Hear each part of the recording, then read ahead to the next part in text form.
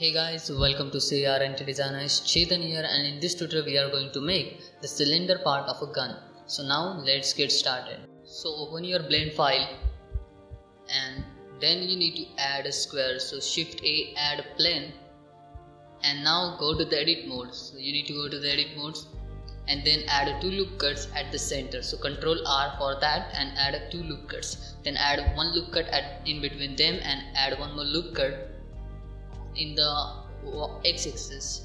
Okay, then you need to add one more loop cuts in the x-axis and then add two loop cuts along the y-axis. Like this, you need to add the loop cuts. You can see in this video. Okay. After adding the loop cut, you need to select this word and press M to merge them at the center.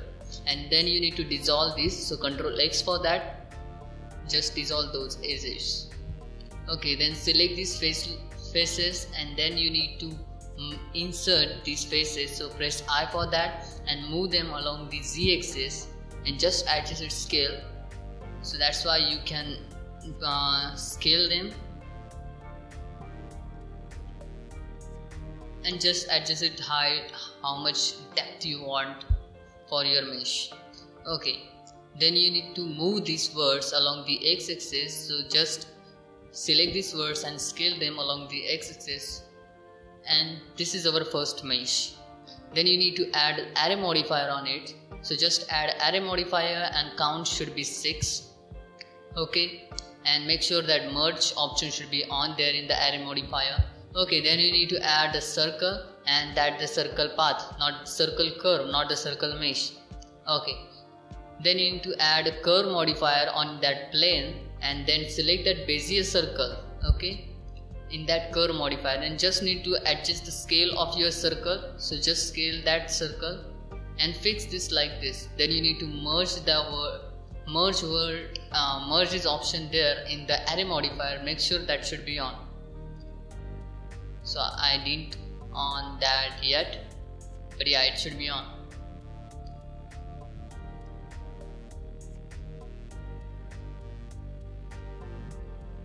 And now you can see this is our base mesh. Okay, make sure that should be on and just try to fix it right. There is a weld modifier also, so you can use that modifier to weld these two endpoints together.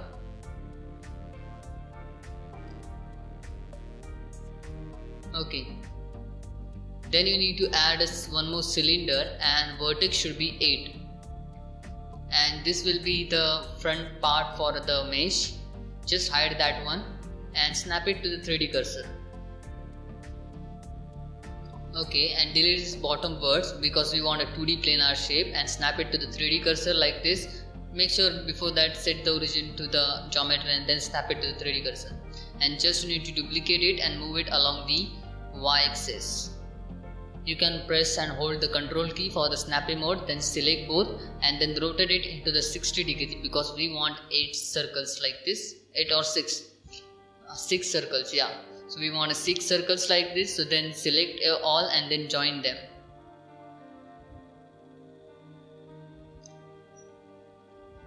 And make sure center should be at the origin of the geometry, and then just move it along the y-axis and adjust its scale. And here also we need to recreate the topology in the right way, so we can fix this part to the back part.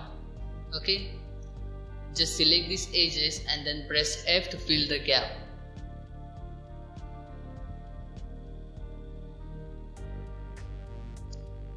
And you can see how I am creating this topology. Just you need to select these edges also, and then you can press F to fill the gap.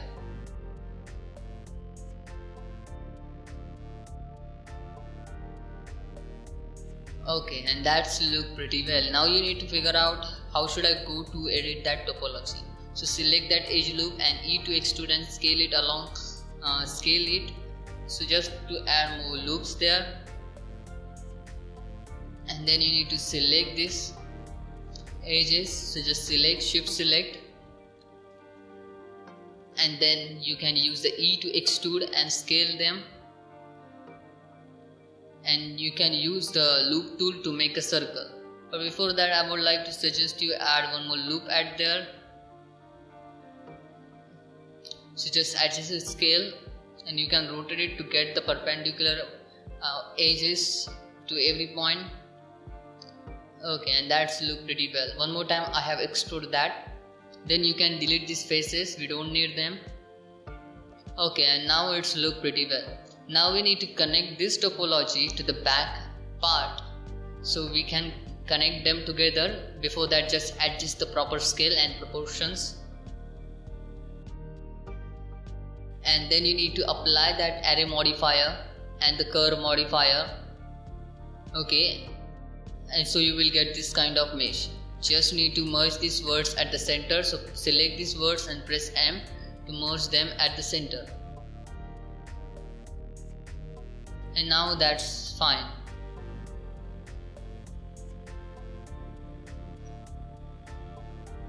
And try to create the right topology, chord-based topology. Few triangles are fine, but try to create a chord-based topology. You can see if I select these edges, there is an option statistics. If I select that, then there are the 30 words, and if you select this, then there are only 24 words. So that's why I'm selecting this edges, and I want to add more words. So that's why I just add a bevel on these edges, so you will get double edges at there. So we can manage the vertex count, so we can merge them together, so we can connect in a proper way. Just scale them along the, I guess that's X and Y axis, to maintain that edge flow.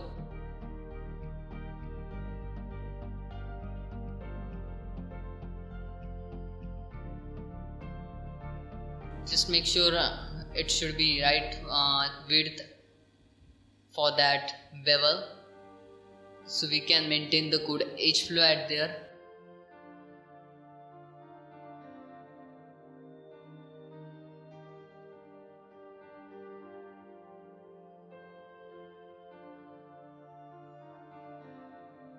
And then select these edges and then press F to fill the gap. And now you can see we have successfully connected that geometry together. And then you can use the loop tool to make a circle, but it won't work in this case. You rotate, then you will get the same topo, same edge flow at there, but that's fine.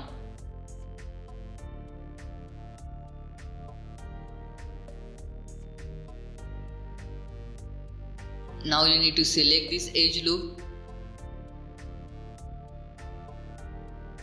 and then E to extrude and move it along the Y axis,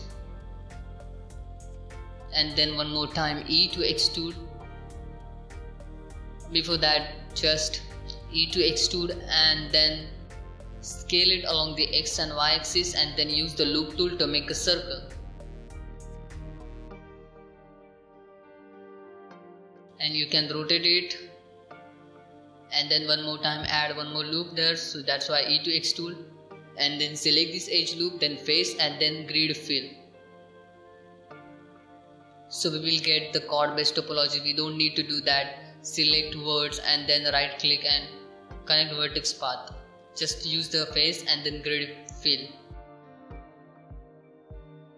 Now you need to select these edge loops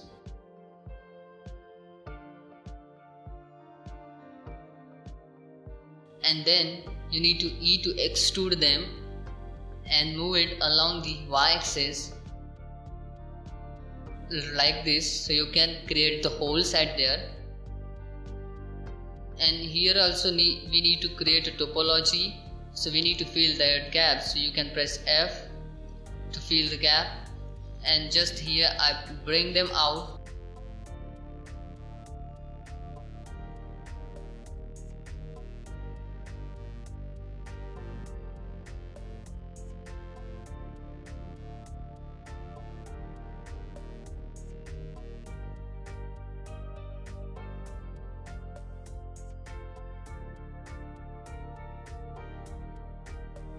So you can see then I am selecting these face edge loops, and then you need to press F to fill the gaps in between them. You can use the grid fill also here, but I will like to go with the select the words and connect vertex path because it's very small and you can do that. If there will be the many words, then definitely I will go for grid fill.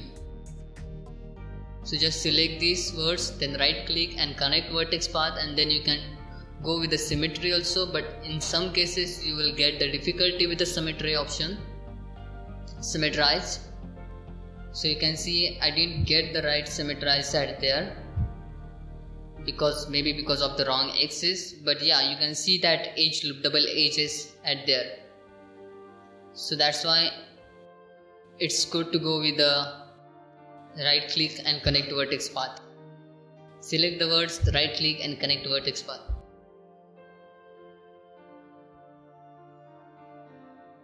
Then select this faces, you need to select these faces.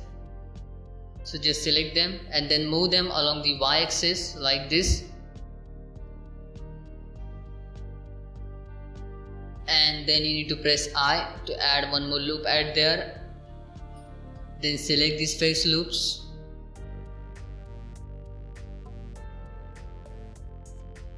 And then press I for the insert operation. And give the thickness value at there.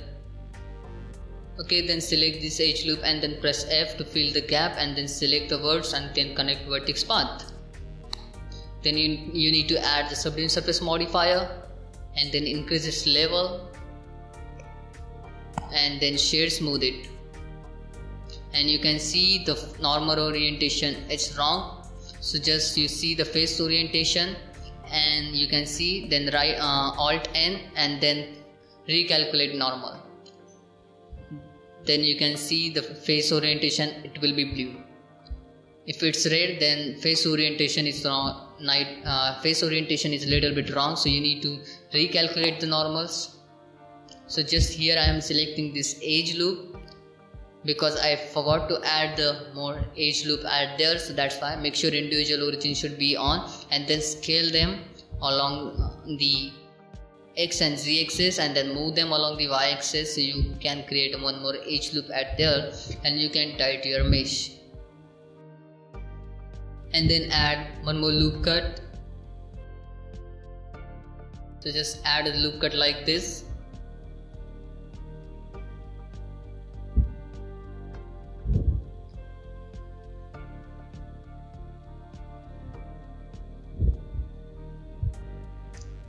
And now you can see our mesh looks pretty well. Then you need to add one more loop cut here just to tie to your mesh and to make it hard surface.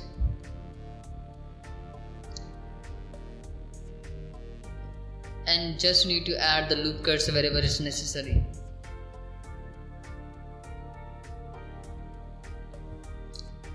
And just move around your mesh and see how it's look from all angles.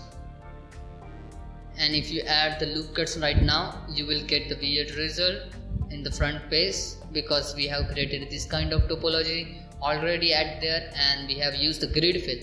So we can't add the loop cuts right now. If you want to add more loop cuts, then add those before and then use the grid fill.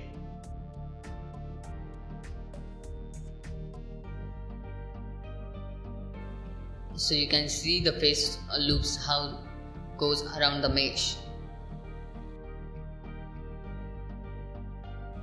And now our mesh looks pretty well. So decent kind of hard surface modeling we have done here. Thanks for watching. If you like this tutorial, then hit that like button and subscribe my YouTube channel. Bye bye. See you in the next video. Take care.